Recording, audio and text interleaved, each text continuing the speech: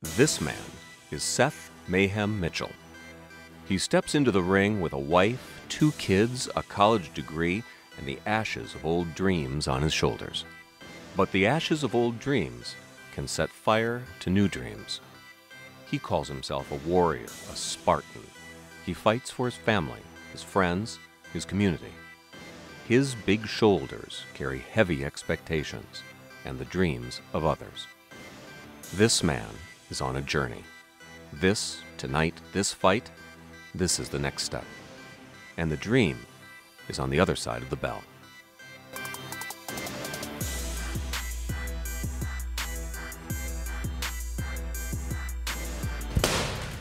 One, two, 1, 2. 1, 2, 1, 2. Left uppercut hook. And right hand. We're in Clinton, Maryland at my gym of Kirby Road Dream Team Boxing. Come here, this is my home, this is where I train at. We're in the heart of training camp. We got about 3.5 weeks to go. Breaking my body down, but it's what I gotta do to be prepared to go to battle on December 10th, and I'll be ready. I'm hurting right now. I'm tired, but I feel good. It's a good hurt. It hurts. It's mentally and physically draining, but I know that I'm doing it for a reason. I know why I'm doing it. I know that after the fight, when they say, I'm still undefeated, and they raise my hand in victory, that's the best feeling. Find it. There you go. Find it. I knew you had it. I want to hurt here. I don't want to hurt in the ring. Right now, it's straight training. It's just eat, sleep, run, train. Eat, sleep, run, train. It's the same thing over and over again. So I'm not having fun right now. But I see my children when I'm training. I see my wife, because that's who I'm fighting for. Come on. Come on. Come on. 10 seconds. Let's go. Come on, go. Come on. Let's go. Come on. Come on. 3, 2, 1. Time. Thing that I have been most impressed with Seth, I think it really goes beyond the ring. It's that he is truly a man of true grit and integrity, and I've been very impressed with him as a family man. The moment that he crosses those white lines or gets into the ring, he can become the most focused, violent, vicious, competitive person you'll ever want to meet.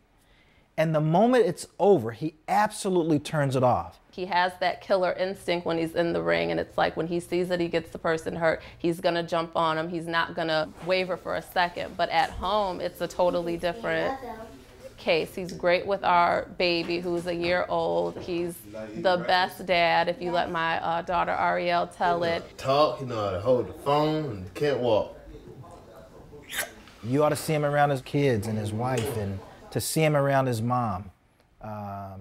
Those are the things that make you want to celebrate and be a part of who he is. Draw. He talked about having a family and how many children he wanted from probably the first time I ever met him.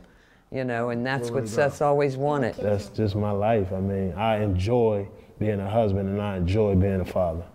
What? Good job. Everything that I do is not about me. It's about my family, my inner circle. So when I'm home playing with Ariel, playing with Austin, and that I know that's why I'm doing what I'm doing. And then when I'm in the ring and I'm like, you're trying to stop me from providing for them. Nah, not saying that I can't, but you're gonna have a tough night ahead of you. You gotta get this on camera. Washing dishes, cleaning up the house, feeding the baby, putting him to sleep, and getting splinters out. Renaissance man. I do everything.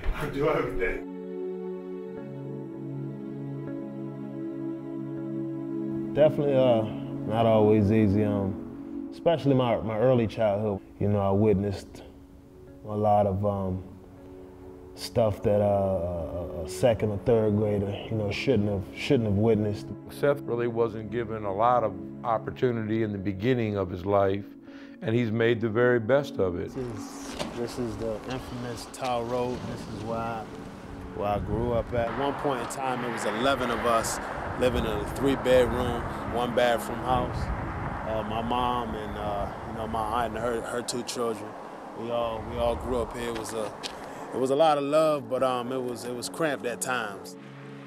Tower Road, where he was raised, not the Taj Mahal, and that's no slam on Tower Road. They're very honest, hard-working people that live on Tower Road. Seth did not grow up with a silver spoon in his mouth by no stretch of the imagination.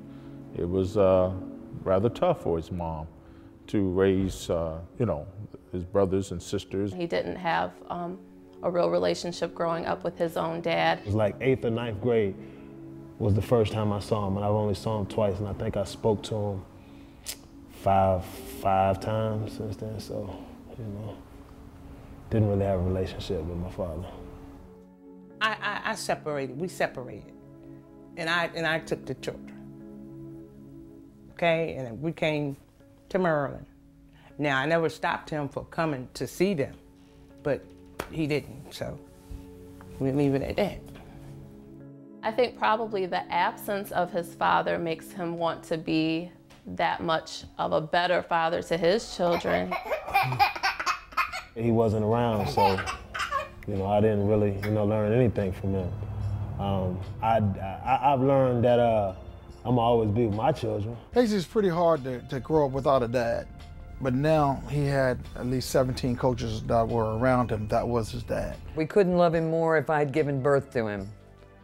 He's just like our own child, basically. He has really become more of a son than a player over the years. He's very lucky and very fortunate to have such people that back him. But I think that really speaks to the kind of person he is, that when you get to know him, you get the sense that he's very truthful and that he's so kind, that I think people like the idea of supporting someone who they feel is a good person, and he really is.